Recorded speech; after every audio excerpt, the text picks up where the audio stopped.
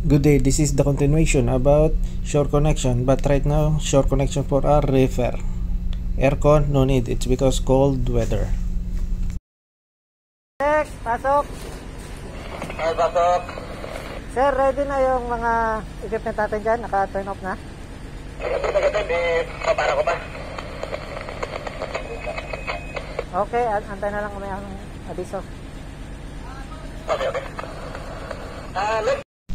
And then they supplied seawater cooling for our compressor, provision compressor. The provision compressor is auto stop, and we need to press stop button.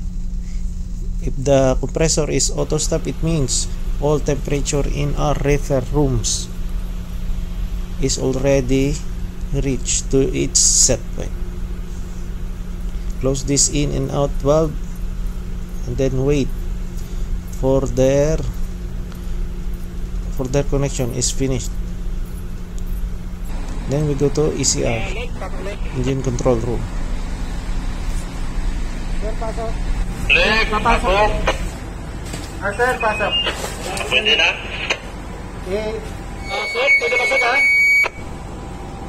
Sir, pwede na daw, pwede na. Sige, mag-remove na tayo ng mga power. Pwede na sir, okay na.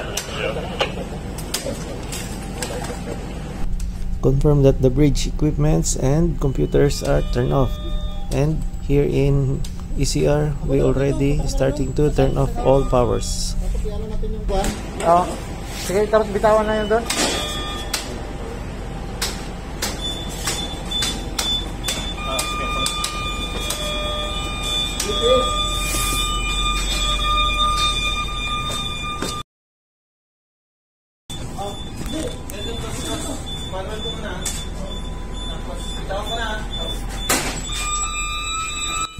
After shifting out the breaker, turn off manually the generator. Okay. And we will go to the emergency generator. It's because the shore power is prepared. You need to watch the previous video how to prepare shore connection for this power. By the way, they already connected the cooling and open all valves and ready to start the compressor after the shore connection powered up. Okay, there is a pressure on the cooling, just press start. That's it. You need to go to the galley and turn on the reefer galley, and then go to the reefer room. You need to start only. Okay, start.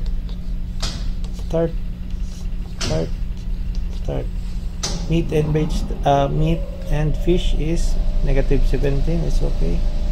Vegetable 5 and 4, it's totally okay.